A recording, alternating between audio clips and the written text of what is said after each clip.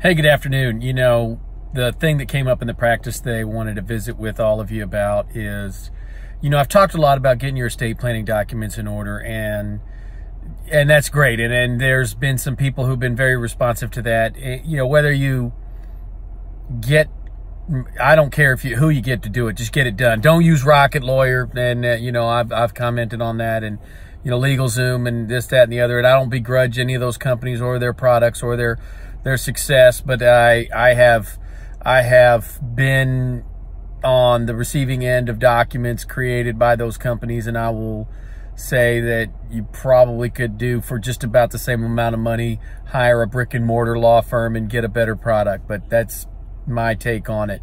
The thing about it though is that it's better than nothing. And I wanted to talk very briefly about what a will entitles you as a executor or an heir to do.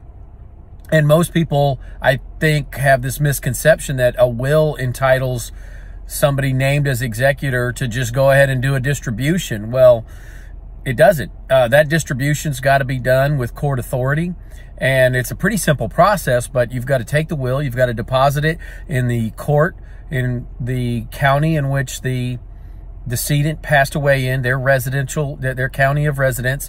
And then you make an application to the judge to make you the administrator or executor and to issue you letters of independent administration or letter of independent executor or executrix.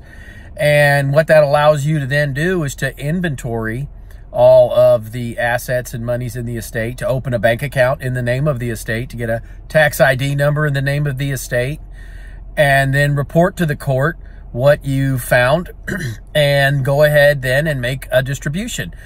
So it's not just as simple as there's a will and it names me executor or administrator, so I'm just gonna go ahead and divide up the assets. If that happens, and I know it has happened because I've had cases like that, those kinds of distributions are done without court authority, and lawsuits can be predicated on that. So just be careful with a will.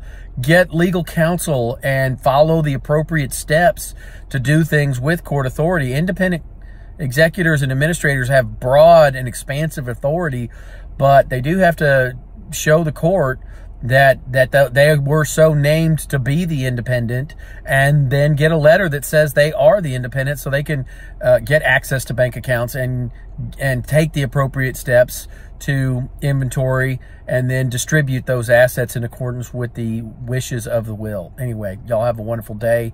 Have a great week.